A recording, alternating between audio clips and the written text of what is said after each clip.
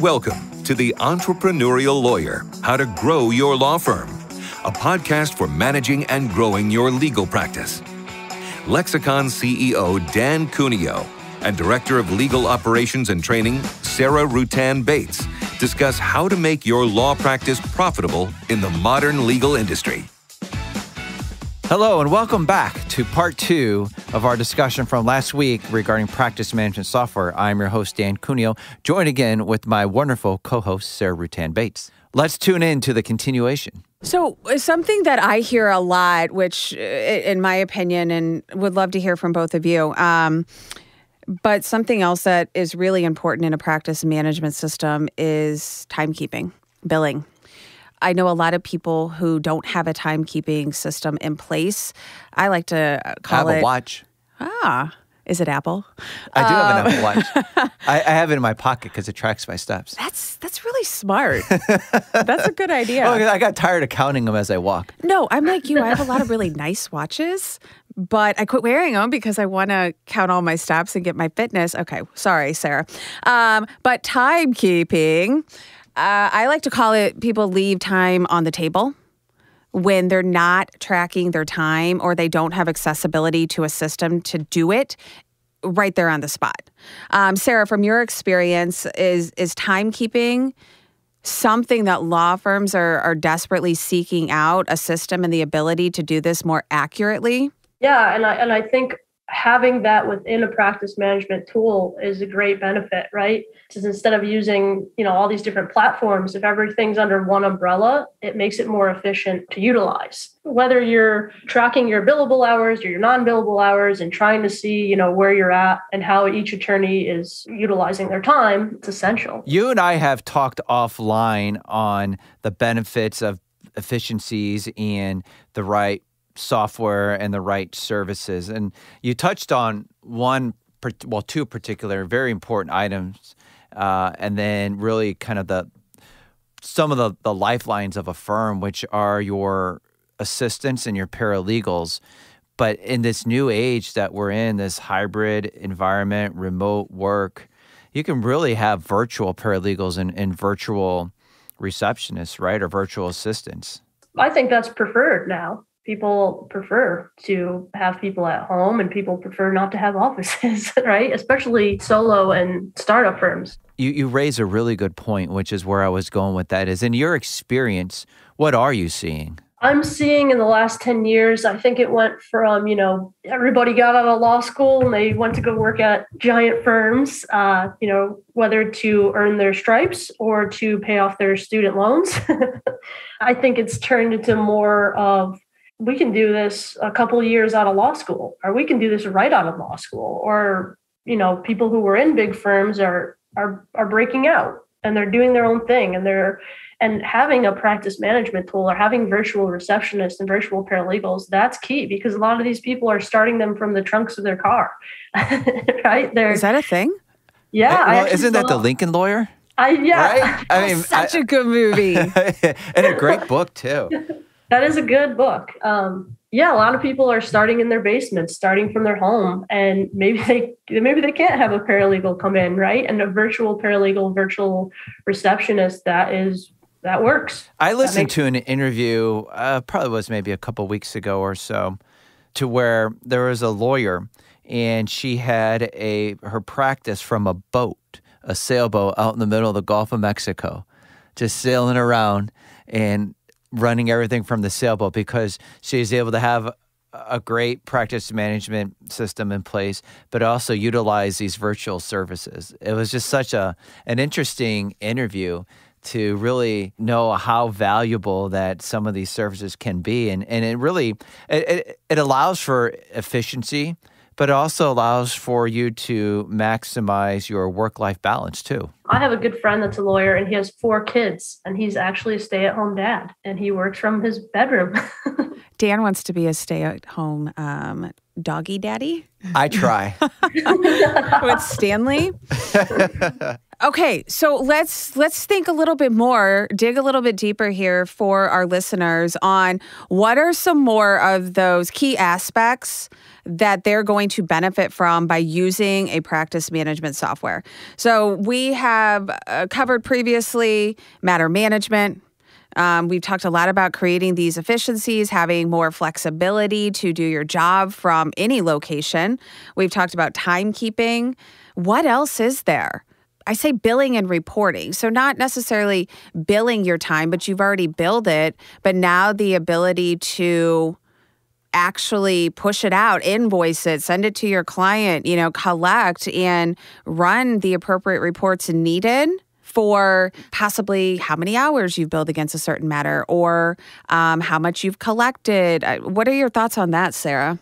Oh, just like everything else, I think it's vital. That's probably the most nerve-wracking things for attorneys, right? Billing and accounting. Their license is in the balance there, right? So I think that, again, integrated into a practice management tool where you have kind of everything is working and integrated together, having billing is one of the biggest concerns for lawyers. Yeah, and I think having a system, again, where you're capturing your time real time, right?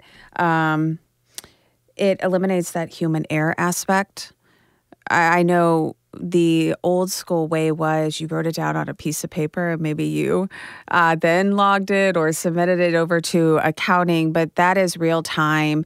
And then when that billing period has closed, it gets pulled into WIP, right? Isn't that what Finance Dan taught us? Work in progress. That's right. Not a car. And then from there, your systems can actually just generate your billing statements directly to your clients, which is, I would have to think, a huge weight off of these attorneys' shoulders. So that's not something that they're manually having to do. What about the ability for better communication and collaboration in a practice management system? Ooh, that's a good one. That's always a top 5, if not top 3 bar complaint. Communication? Mm-hmm. See? It's like a family, you have to have good communication, the way you present yourself to your clients, right? You want everybody to know what's going on inside your firm, right? You want everyone to have awareness or knowledge of where a case is at so you don't fumble in front of your client, which could be huge. And be able to communicate that to your client in an effective way, which would be more probably I would think, along the lines of status updates. And it doesn't have to be every day or weekly or biweekly or monthly, whatever is preferred for the client, to make sure that they are up to date on what's going on in their case, because nothing is worse from a client's viewpoint. I have no idea what's going on. I remember when I was a partner at a litigation firm and clients would come in from other firms to hire my firm, and the number one complaint would be, I have no idea what's going on in my case. And it just always just shocked me that was the common theme. They had no idea. And when I say they had no idea, I'm not just talking about from a strategy standpoint, which they should know, or even a procedural standpoint, but they had no idea that they even had a court date coming up, because I would always check if they had a case online or if it was an accounting that had their court system online, is to check when their next court date was. And they would always be surprised. I'd walk in and I say, "Oh, I see you have a court date coming up," and just the look on their face. I do? Right, I know. It's like, yes. But that's why having these systems in place is just so important, because it can remind the attorney to update the client, but then it also is a good reminder to the attorney that they need to still check in on that file just to make sure that things are moving along and nothing is really falling through the cracks. So, Sara, let me just ask you a very direct question. In your experience, what would you tell an attorney are the top must-haves and they should be looking for these features within a practice management system? I think billing and timekeeping, integrated in one spot. And then I think, having your matters management where you have document management and whatnot, and then communication. I think those 3 things are no-brainers. It's a competitive market out there. Not only it's good to be efficient and up to date on the latest, tools that are out there, but it's going to make you a more productive attorney because you're going to have less things to worry about.